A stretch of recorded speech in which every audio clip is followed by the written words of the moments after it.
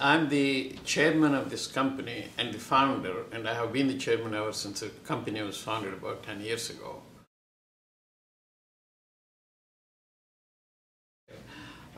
The reason to develop this away from academia, and mind you, the way that we set it up is we still have very close relationships with academia, is because working in the public sector gives us a freedom and an opportunity to do things that we want to do very rapidly and translate science into utility very, very quickly. That's the reason to do it this way. And the attraction for someone coming in is to join in this enterprise, join in this excitement that it's hard to do in an academic setting. And they can see the results on a daily basis, what's happening both at the clinical level as well as at the research level.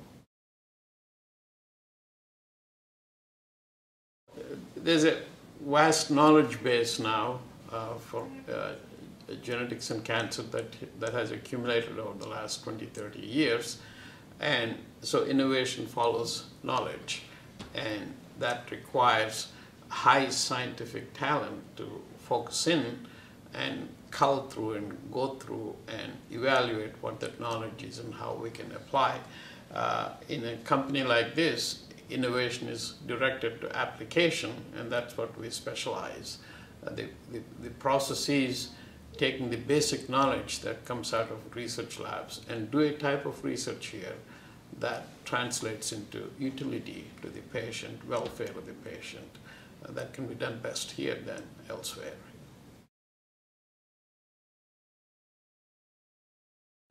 So the leadership of this company is young and aggressive, all the way from the CEO to the various heads of the departments, and that's the way we recruited them with that idea. So people have vision and people are aggressive and enthusiastic in doing what they're doing. And we have a unique set of leaders here that have outstanding qualifications and yet have that edge, that drive and that hunger to get to where they want to get to quickly. First of all, you have to understand what the mechanistic diversity is between tumors of individual patients, and then develop drugs targeted to those differences and those abnormalities that lead to those differences. Only then we can talk about true personalized medicine. That is, it's that truly addressing individual cancer.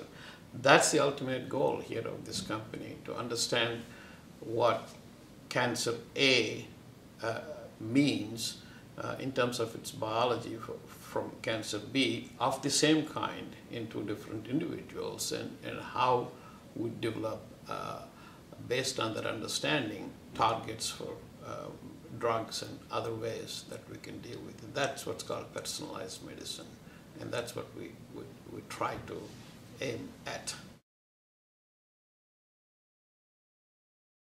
In my 50 years in this field, it's never been dull.